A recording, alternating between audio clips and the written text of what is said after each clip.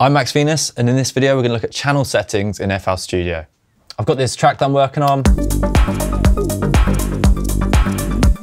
I've got this sample at the bottom there, it's this one.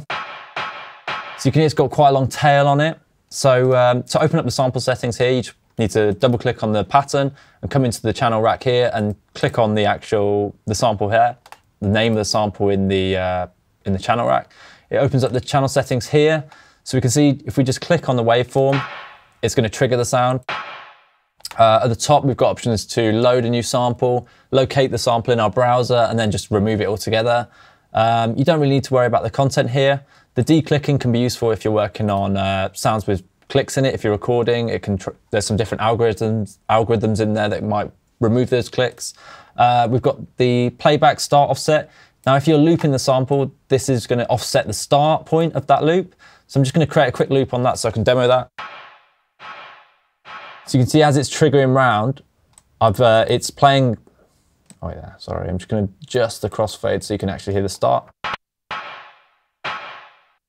So as it loops around for the second time, I'm just going to exaggerate that.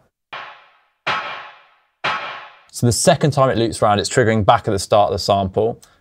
But the first time it's triggered, I'm offsetting it. So you might want to use that if you're experimenting with some looping. I'm just going to turn the loop off now. There's also ping pong loop, sorry, let me just demo that for you. So it takes the first half of the loop and puts it at the end. So it creates an absolute transition for you. So you could just put so you can create these kind of weird transitional sounds if you like. So I'm just going to turn that off now. Turn off the loop altogether. Okay, so you've got the options at the top here for time stretching. You've got pitch. There's a few different options, multiplicator,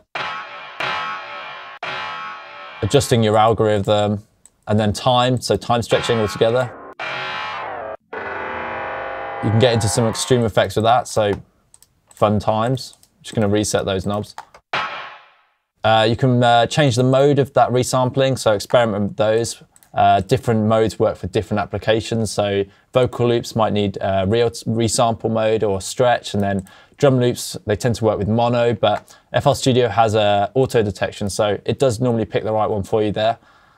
So moving down on the page here, you've got an option to remove DC offset, so if you're recording, maybe some hardware has some DC hum in it, you can use this option to remove that. You've got the option to reverse polarity, normalize the sample, so bring it up to 0 dB. It takes the loudest point in the sample and pulls that up to 0 dB, so good to normalize all your samples. You can fade the stereo. You've got the option to reverse the sample and swap the stereo around, so swap left and right. There's also sample start there, so you can trigger where the sample's starting. And you can also adjust the length there, so we could pull off that reverb tail if we wanted.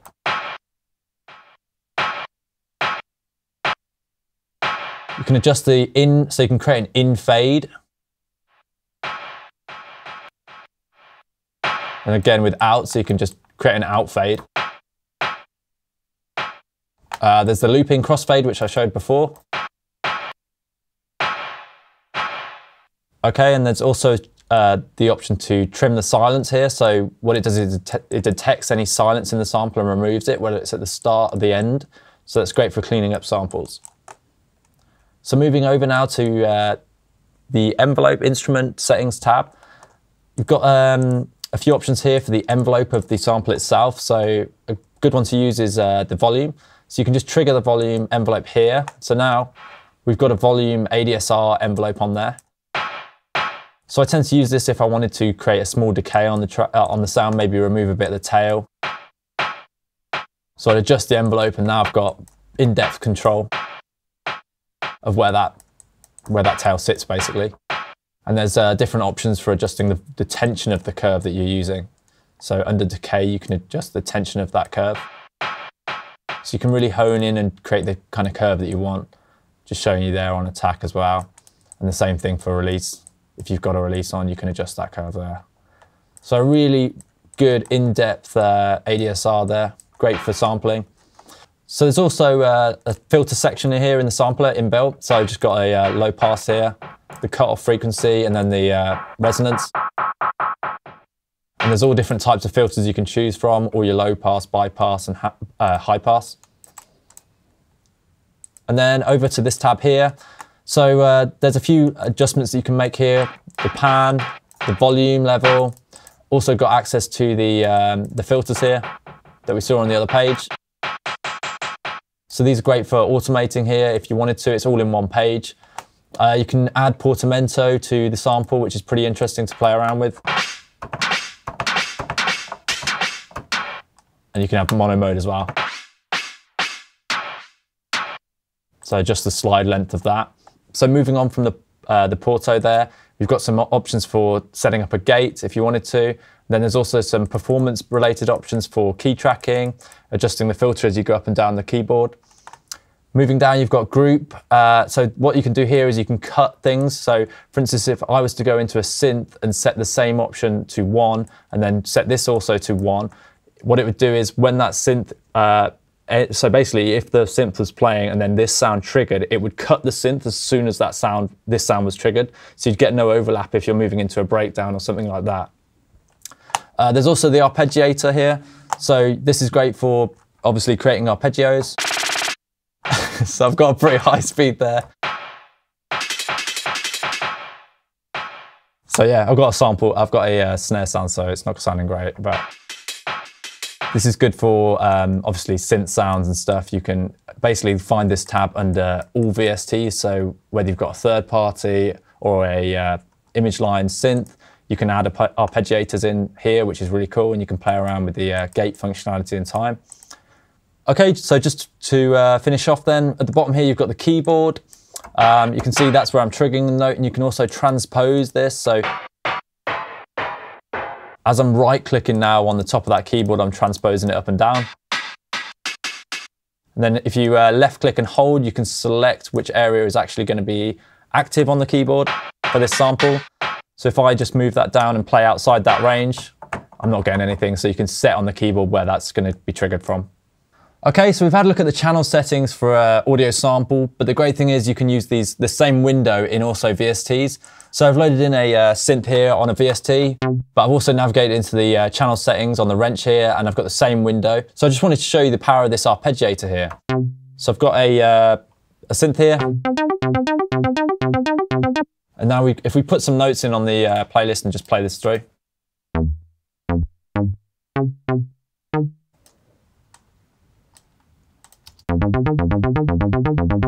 So we've got an arpeggiator there built in. So this applies across any VST, so you don't need to worry about learning that specific arpeggiator in that VST. You can just learn this one arpeggiator and it applies across every single synth that you've got, which is really cool. So you can obviously adjust the time there. And it goes pretty crazy. So, and you can also just right click and set it to a specific beat. So you can have it actually synced into the actual tempo. There's a slide option, so if you've got the portamento set up, you can actually use that to slide between the notes and create a kind of a porto arpeggiated sound. There's the gate option, which shortens each note.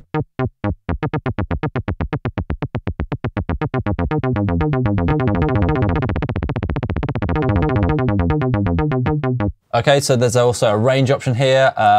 If we introduce this now, it's going to introduce another octave on the sound.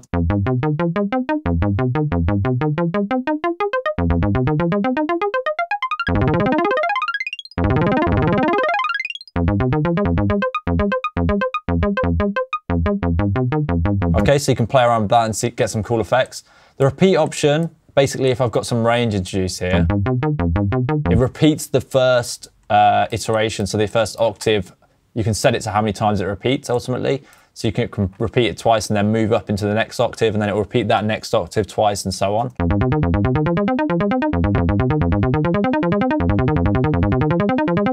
So you can see there it's repeating both those octaves twice after each other. And then you've also got this option to introduce any scale that you want to your arpeggiator, which is pretty interesting. So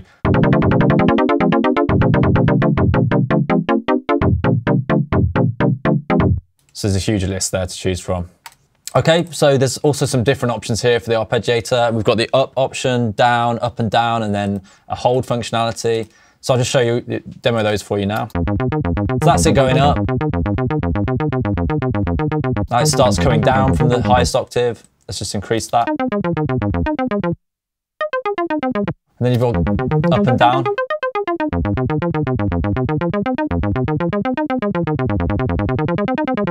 Then there's a hold option, so it stays up and plays one round at the top and then one round at the bottom again.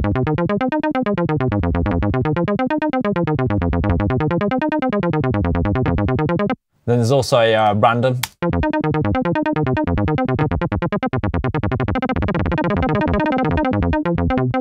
So completely random. Okay, so that's the arpeggiator section. We're just going to turn the arpeggiator off now and show the fat and echo delay mode. So if you've got a synth sound like this, you've just got MIDI, but it's basically a MIDI kind of modifier, if you like. So you can feed it, and then you create a delay in MIDI. So it's actually triggering in MIDI those 4 delays there, and you can set the number of delays that you get. So it's just doing 1, up to 3, down to 2, etc. You can adjust the time, so the gap between each of those notes. For each section. So it's like a MIDI delay, if you like. You can also adjust the pitch. So the pitch of each of those delayed MIDI notes goes up or down depending on this knob here.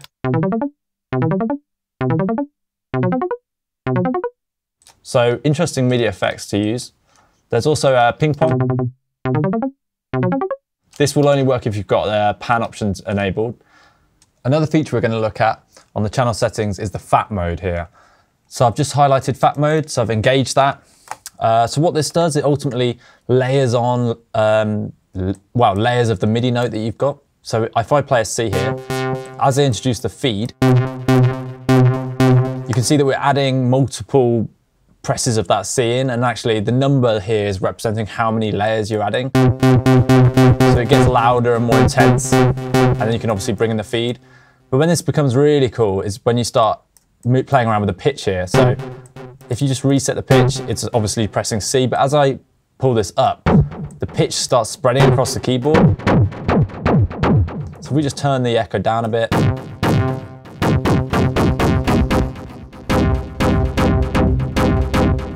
So you can start creating maybe chords, stabs. And if you go all the way up, then basically it splits it entirely across the octave. And the number there represents the number of MIDI keys that it's duplicating.